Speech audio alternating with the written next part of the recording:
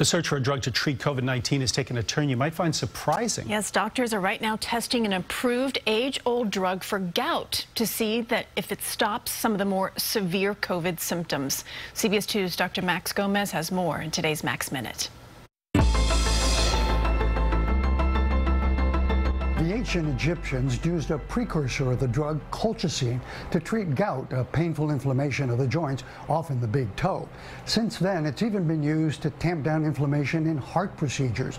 So it was a kind of natural to try it in the runaway inflammation of COVID-19.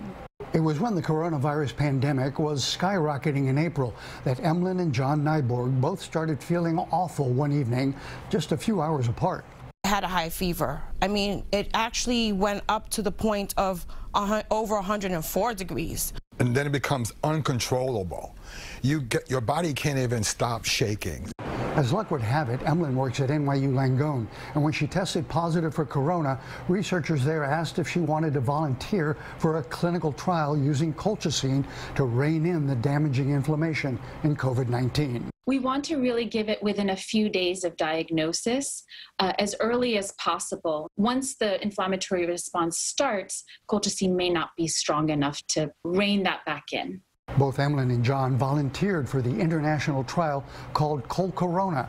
Doctors say the advantage to using colchicine as an anti-inflammatory is it isn't strong enough that it would wipe out your entire inflammatory response and make you susceptible for other infections. It's a double-blind trial, so John and Emlyn don't know whether they got colchicine or a placebo, but they're both feeling better. It felt like my lungs were much clearer. And you can take a deep breath.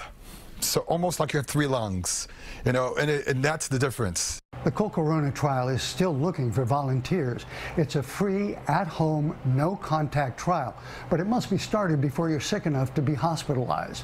Go to cbsnewyork.com for information on how to qualify. Dr. Max Gomez, CBS 2 News.